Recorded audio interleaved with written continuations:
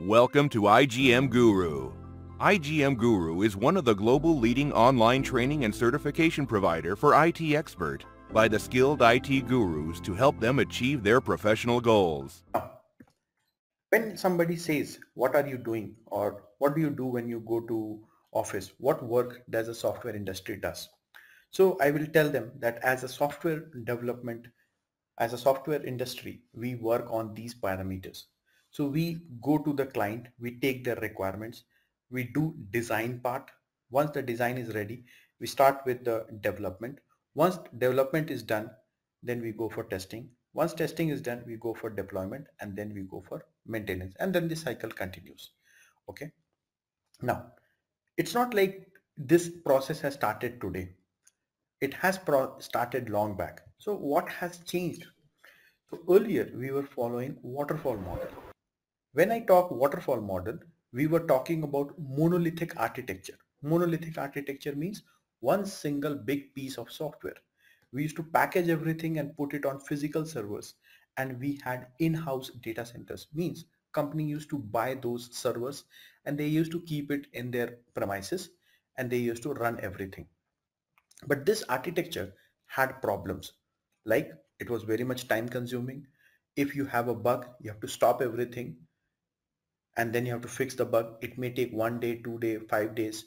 And if there is a complex requirement, then there are a lot of problems. So net, this waterfall model was not as per my expectation. So the company or the industry came up with a new model which says agile methodology, scrum methodology. Now here, the same monolithic application, we are breaking into small pieces. Okay. And in each sprint, we take one story or one small piece of work and we work on that. And then we deliver it to the client. So now we are talking about virtual machines and we are talking about hosted environment. This is okay. The client is also kind of happy and we are also delivering things to the cloud. But few problems were addressed. Still few problems were there. When I say few problems were addressed, like, am I delivering to the client after 6 months, after 10 months? No. I am delivering to the client every 2 weeks, 3 weeks. So some problem was resolved. But there was one major problem which was still coming or which was still there in the entire process of this software development lifecycle. This problem is the wall of confusion. Now what is this wall of confusion? Now as a developer, okay, I think that my code is working perfectly fine. I have done the unit testing. Go and deploy it on the prod environment. The moment you give for deployment on the prod environment, the prod guy is saying, hey, it is not working here, take it back. Now you are saying, no, it is working. He's saying, no, it is not working. Similarly, when you deploy your code to UAT environment or test environment, there also there are same problem. The tester is saying the code is not working. You as a developer are saying it is working. So this is called as wall of confusion. You as a developer, you as a tester, you as a DBA admin, you know what's happening in your area. Okay, let me say you are a tester, you are an automation tester. So you know Selenium very good, and then you know how to test, you know how to write automated test cases. But do you know what is happening on development side? Do you know what is happening on networking side? Know what is happening on deployment side? So no, you don't know. You don't have the greater picture. So there is where this wall of confusion comes. Teams fighting with each other, teams are working in silos, and what happens at the end? The deliverable gets affected. Means you're not able to deliver to the client on time. If you don't do on time delivery, the client will be unhappy. He may take the project away from you. So what we have done now is we have started with a new process, okay, which we say is a DevOps process. So we bring our developer operations. I will say it is DevSecOps, security.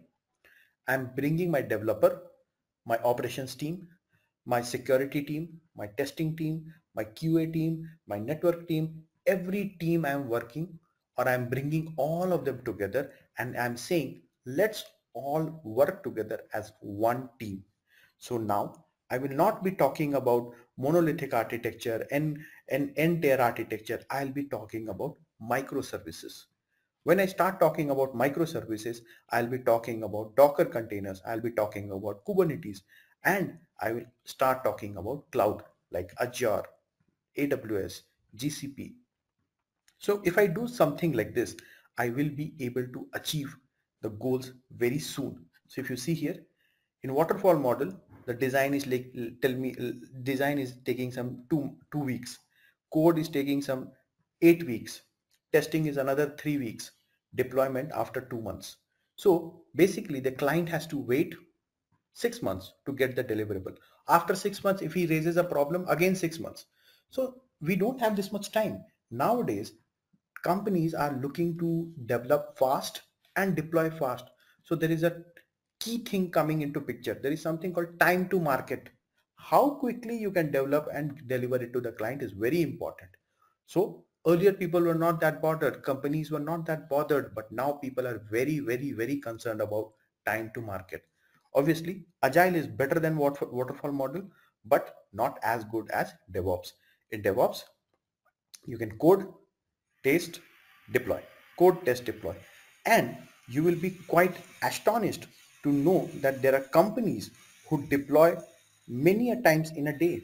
So if you come here, there are companies like Amazon who deploy 23,000 times in a day. There are companies like Google who deploy the code or make code changes 5,500 times in a day. Netflix is 500 times a day. Facebook is 1 time a day. So even if you consider like once in a day I have to deploy the change, can I attain this kind of flexibility by using old methodology? The answer is no. You have to come up with a new methodology. So now what we understood is that DevOps is need of the hour. I need DevOps.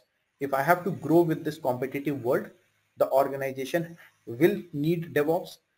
If the organization needs DevOps, it means I have to learn DevOps. If I don't know DevOps, and then I have to implement it. Now, as and when DevOps come, it will come with 100 rumors. Some person will say DevOps is a role. Some person will say DevOps is a team. Some person will say DevOps is tools. It is all about scripts. But is it like that? No. I will say DevOps is a never-ending process. You improve whatever you have done, you improve it day by day. So here we talk about bringing agility to the team. Means if the customer says, okay, I want to change this, how quickly can you make that change? It is all about automation. Now when I say time to market, okay, if you have to make something very fast, deploy it very fast, you need automation, you need tools which can automate things for you. There are multiple tools available in the market. Can I learn everything? Can I use everything? The answer is no. So the good tools, whatever are their best practices, I need to implement them. And then I say it's a cultural change. Now you will not say that it is my code, your code, or it is developers code. No, it is our code. As a team, I own it. So now when you say that I want to become a DevOps engineer, you can't think like a developer. You can't think like a QA or a tester. You can't think like an IT operations guy. You can't think like a security guy. You have to think like a DevOps. So if somebody says, what is DevOps? I'll say DevOps is like an all-rounder. You need to know little bit of everything. Little bit of development, little bit of testing, little bit of IT operations, little bit of scripting, little bit of everything. So people have taken it a step ahead and they also brought security in picture. So now we don't say DevOps, we say DevSecOps, means security is also an integral part of my application. Now the question comes, how can I become a DevOps engineer? I come from a totally different background. I come from a BPO background. I come from a DB background. I have never done scripting. I have never written a code. How can I become a DevOps engineer? So to become a DevOps engineer, you have to follow this path. You have to learn a programming or a scripting language. It is must. If somebody is telling, no, without that only you can manage, I say no, it cannot happen, because you have to write YAML scripts.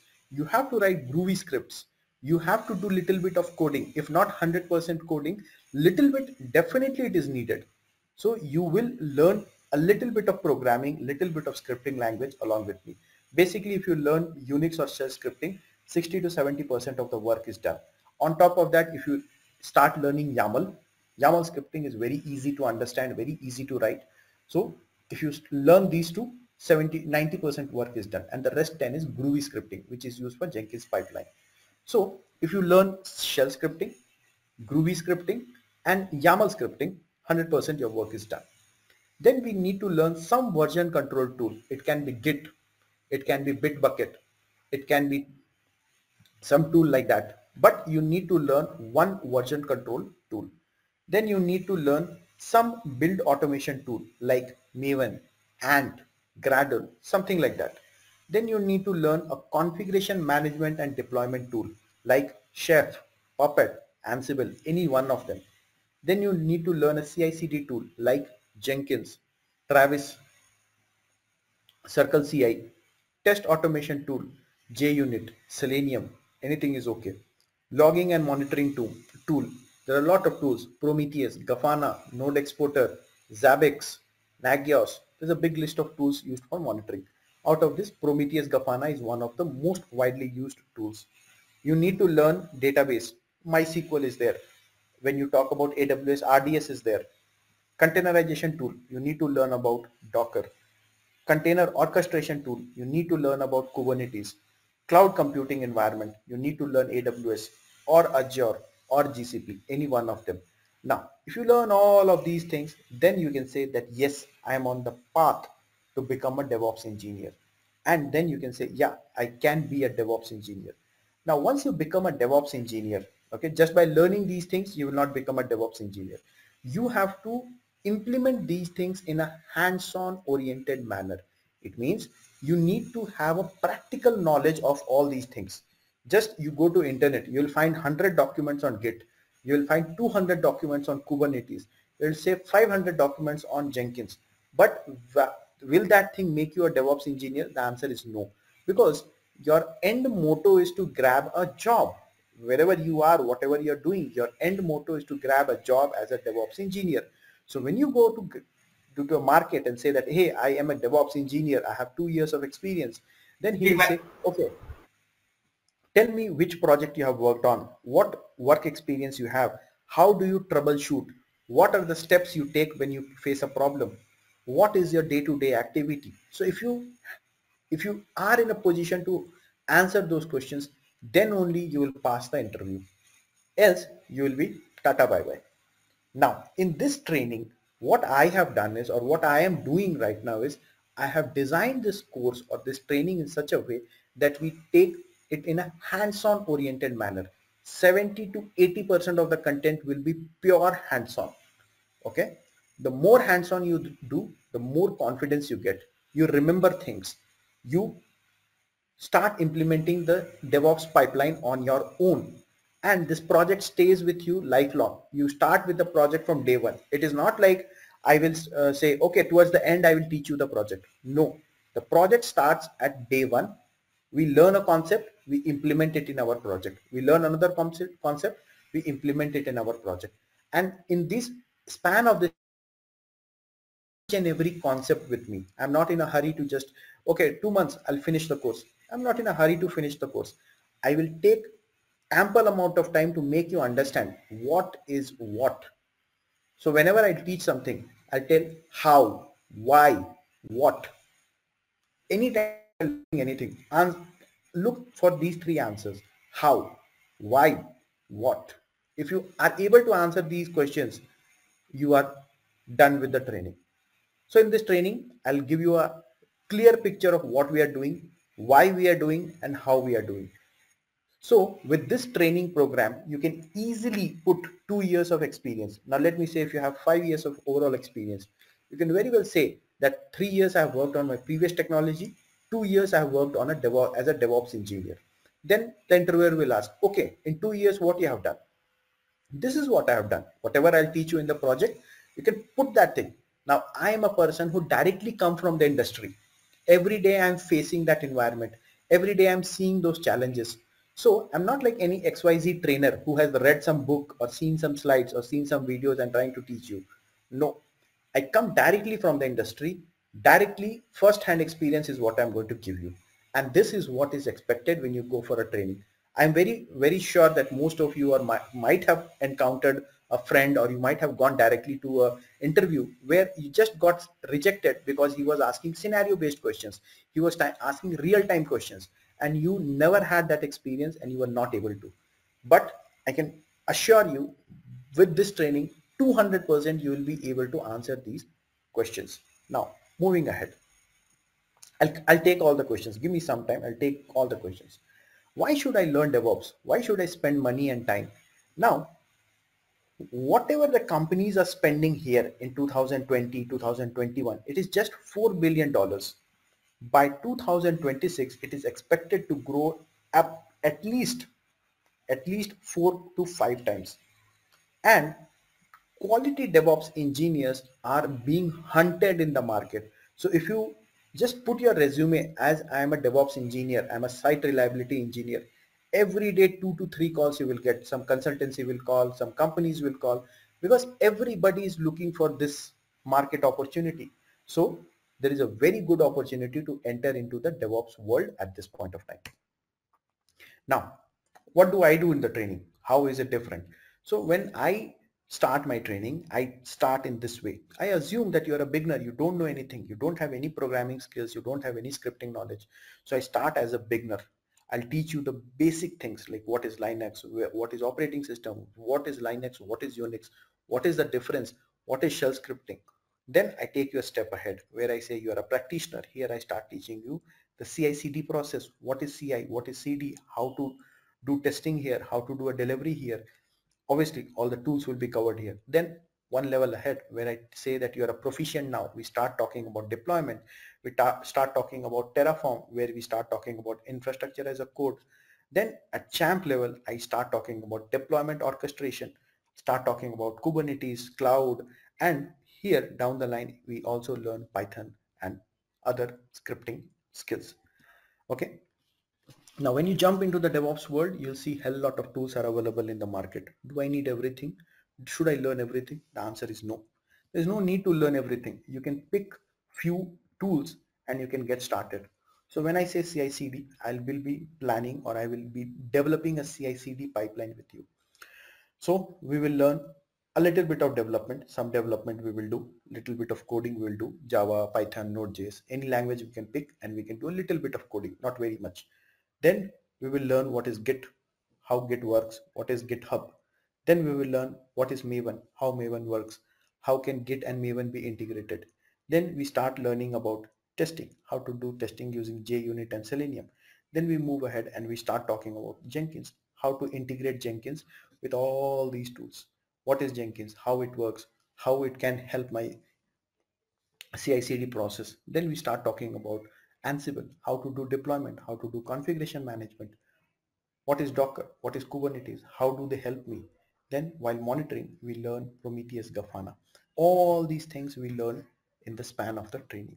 So the training will be something like this. So we cover Git, GitHub, we learn Nexus, we learn testing with JUnit, we learn Maven, we learn Jenkins, Jira, SonarQube, JFrog Artifactory, Ansible, Docker, Kubernetes, Apache HTTPD, Nginx, Tomcat, database, and different versions of Linux like Ubuntu, Red Hat. And then we learn little bit of coding when it comes to Python and Java. We will also learn Unix because it is one of the mandatory things.